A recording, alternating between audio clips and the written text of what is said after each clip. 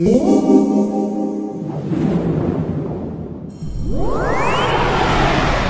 this podcast, we're going to have a look at some of the different ways you can go about routing your signals within MaxMSP. There's three main objects we're going to have a look at. One of them is the G switch and G switch 2. One of them is the gate object, and the last one is the switch object. The two G switch objects here are probably the most easiest to use because it's a visual representation of what the object is actually doing. So if we take a closer look at both of these,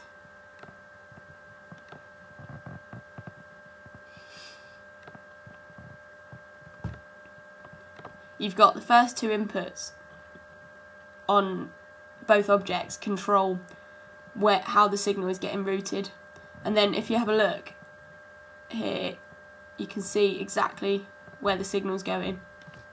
I've just added a couple of message boxes into the first inlet of the gate so you can get a bit of a visual representation of what's going on when the signals get routed. So that's the first route, and if you click on the 1, that's the second route. As you can see, the 0 and the 1 just flicks between the two. You don't have to use message boxes, you can also use a number box. I'm now just going to plug some data into these boxes just to show you how it works, and I'm going to go back to the calculator tutorial where we were using the plus object. So with the first one, we'll have a number going in, and whichever one of these numbers is selected, so wherever the number is getting routed, is going to determine whether the number is added to 5 or subtracted from 5.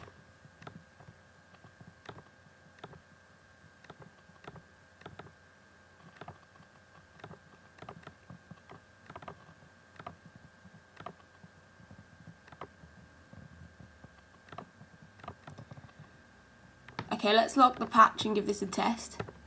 So at the moment we're getting routed to the plus.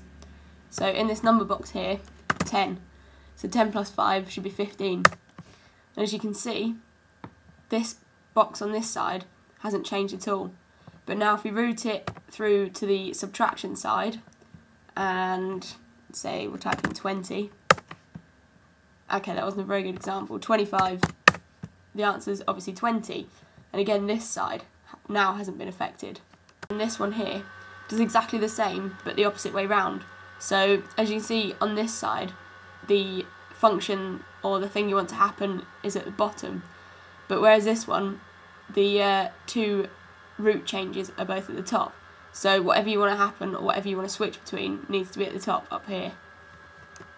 These second two objects are exactly the same as these two here, but without a visual representation.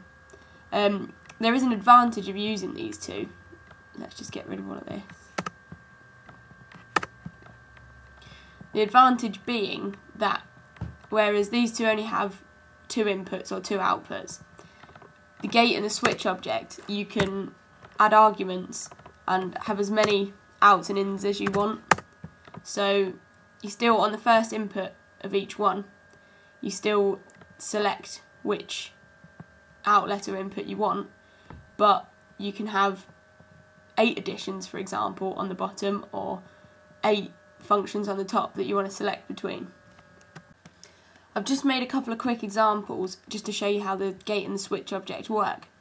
So here you've got your gate object with an argument of 4, so you've got 4 outputs, and I've just used an extra divide and multiply to show you an example of this. So select 1, so that'll be the first output, and 50 add 10 is 60. And as you can see, again, none of the others are changed. What if we want to multiply? So fourth gate output, let's go for 67 times 10. Let's just make that a bit better. There you go. So you can see it's multiplied 67 by 10 and not touched anything else. So the switch, again, works in the opposite direction. You've got your first input, so it'll be adding 10 to whatever number I put up here, and it comes out down the bottom. Third input, we want to divide by 10, so there you go, and the output is 2.